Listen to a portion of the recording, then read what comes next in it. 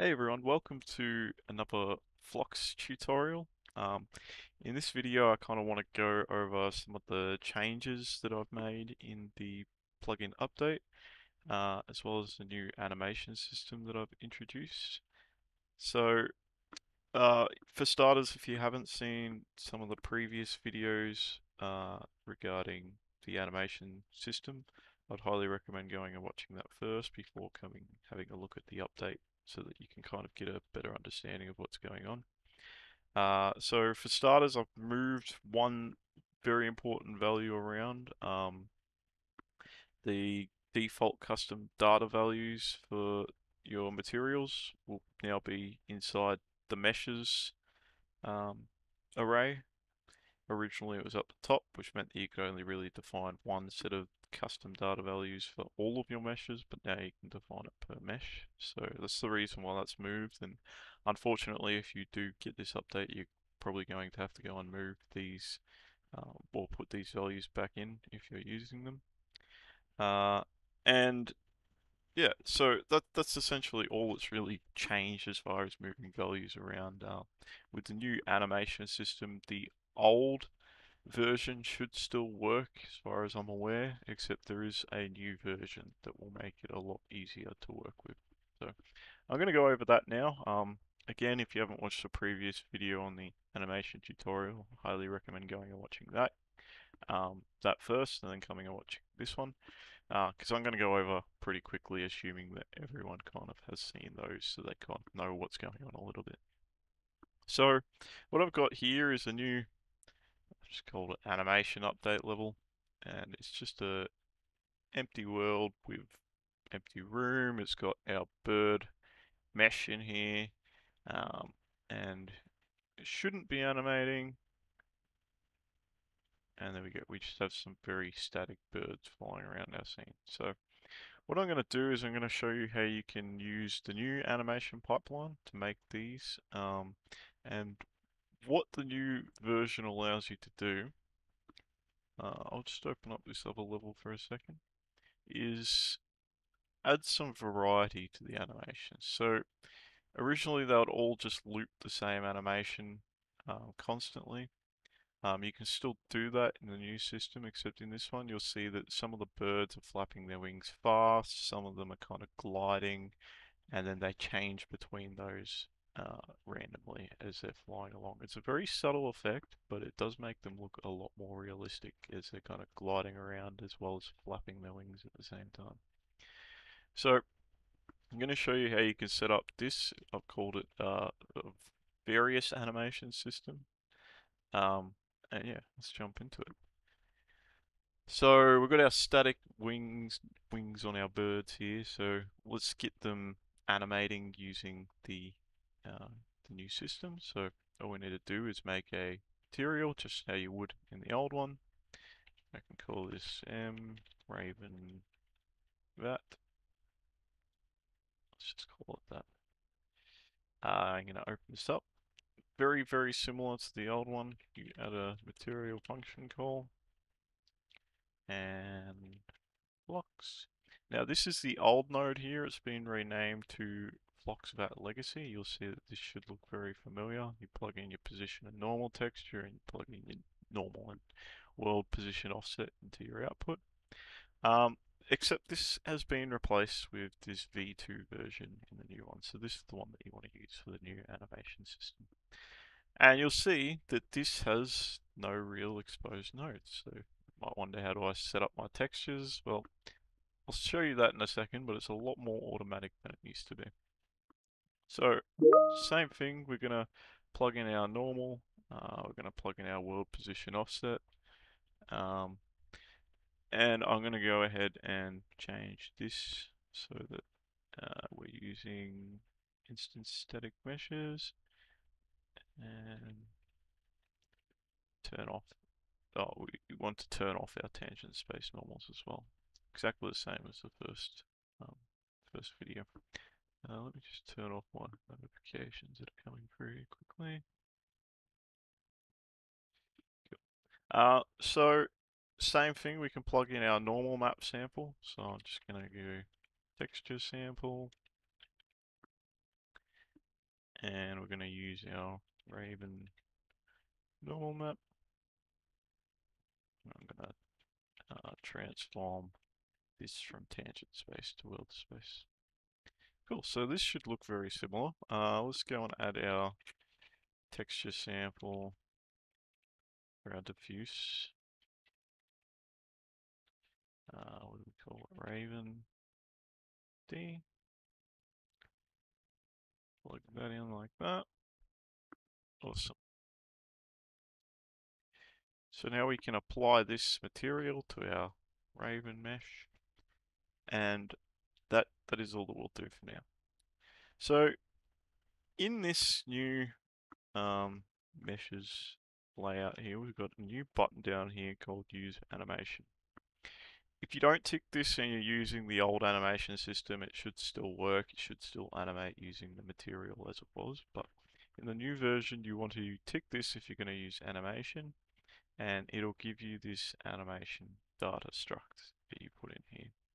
So to generate one of these animation data assets, all we're going to do is we're going to find our mesh, we're going to open up our animation that we want to play. I'll show you how to loop a single one in the new system before I show you the various system. It's exactly the same. We're just gonna call this tutorial lap loop. It's exactly the same in the sense that you just press make that animation and it'll just make you some textures. Except in this one now, it'll make you your position and your normal textures, but it'll also output this flap loop anim data for you, which is the thing that you wanted to plug into this. So we can just take this and we can plug it in there, and now our mesh knows about all of our animation data.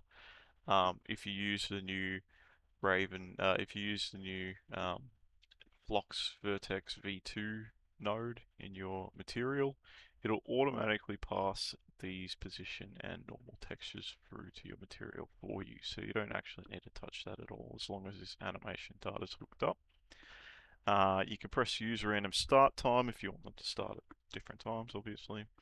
And you can see that it's built some animations here. So when I built the animation using the button up the top in the animation viewer, so automatically put that flap loop in as an animation in this asset. It's figured out how many frames it has. It's set up all of that for you. And it's got a rate scale here, so you can change this if you want them to animate faster on this animation, for example. And yeah, that's pretty much all that you need to do. Just plug it in and it's ready to go. So I said that there's two versions. There's the loop single and there's the play various. So this one's just gonna constantly loop our flap loop animation.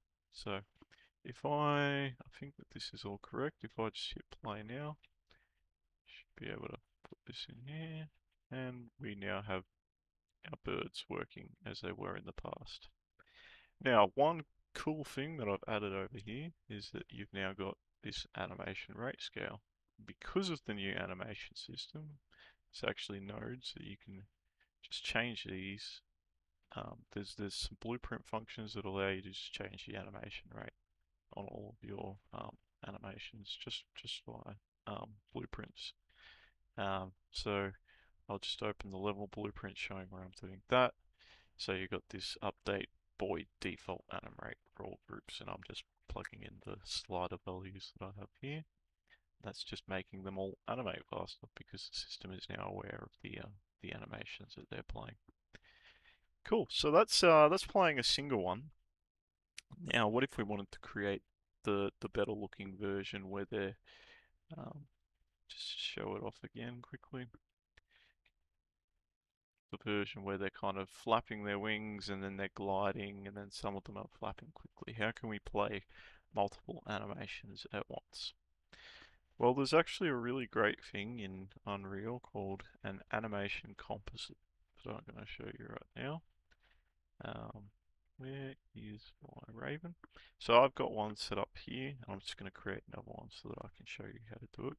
So let's say I got my three animations. I got just a flap loop, and I've got my flap loop fast, where he's going a bit faster. All I've done here is I've turned up the rate scale by 3. and then I got the flap loop slow, which is kind of the glide. I've just kind of slowed down the animation to a factor of 0.2. Now you can actually, these don't need to be just rate scale affected animations. You can plug in entirely new animations and it'll still play it'll kind of pick them randomly between them as it goes. So I said about the animation composite. So you can create one of those just by right click animation, animation composite. You want to pick the skeleton, in this case it's our raven. Just going to call this tutorial raven anims. Now what you want to do with this animation composite and what this actually is I can grab multiple animations. So I can grab my loop here. I can grab the next one. I can grab the fast one. I can stick it after this. And what it's going to do is it's going to play one and then it will play the other one. I'm going to put my slow in there as well. So my animation composite here is just going to cycle through all of my animations just one after the other. And I could plug this into a skeletal mesh and it will play it exactly like you're seeing it up here. But the other use for this is that you can kind of define a group of animations. So here I've got 3 animations. If I open up my animation composite and I press make that animation now, let's call this tutorial play various. This is going to make my position and normal texture as well as my animation data, except this one, if I open up the animation data here, this contains 3 animations in here. So you can see that it's automatically taking in my flap loop fast, my flap loop slow, and it's made new animations for each of those. And I could set this back to play single, and I could just play the flap loop slow. If I decided didn't want to play that anymore, I could just change this to flap loop regular. Or I can now swap this over to play various because we've got different animations built into the same animation data structure. And what this does, and it'll build like this by default if you're using an animation composite to build them. It'll add all of your animations into here, flap loop fast, and flap loop slow. And it'll tell you how many times do I want to play this. So when I press play and I spawn my birds now, it's going to pick one of these 3 animations by default for every single bird. And it's going to pick a number between the min loops and the max loops, and it's going to play it that many times. Once it's finished playing it as many times as it's picked, it's going to go again, and it's going to say give me a different one of these 3, and it's going to pick the min loops, max loops, and it's going to play it that many times again. So, for example, I could say maybe I want to play the regular flap loop 2 to 4 times, and then after I've played this flap loop 2 to 4 times, I want to play either the flap loop fast or the flap loop slow. And I'll play the fast one like 6 to 8 times, for example, and I might play the slow one only once. So it's going to come in and it's going to pick one of these randomly, and then when it's done, it's going to pick a different one randomly. And it can pick the same one twice, just so that you're aware of that. It isn't exclusive as to playing this one and then it won't play this one again. It could play the same one twice because I just helped it look a little bit better. Cool. So that's that. Yeah. So if we now take this animation and we stick it in here, we'll see that we now have full screen that. You can see that they're kind of gliding. Some of them are flapping. Some of them are going slow. Some of them are going fast. So you can get a lot more kind of variety in your animations. You can make this. You can make 5 different variations of a fish swimming, for example. And it would look a lot more realistic and a lot more like a fish than just looping the same animation for all of your fish. So that's how you get a little bit more control over what your animations are going to be doing. Cool. So as I said, you could just go into this, you could change all these values as much as you want to kind of play around with how much they occur and how many times they loop. Um, and you can also change, the rate scale of your animations here as well. So you can see that because I set my animation to um, 3 in the original um, flap loop here. Let me just full screen this.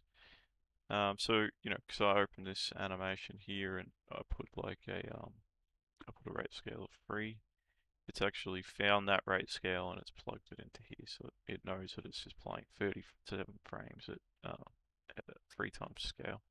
So I recommend building all of your animation data through animation composites, kind of group them up so that you could just press the make that animation button again and it'll automatically output them all. And yeah, I hope this helps. I'd like to see some people make some more variety in their animations. Sorry if this goes over your head a little bit, but it is a very powerful system, and powerful systems are often a bit clunky to use. So good luck with that.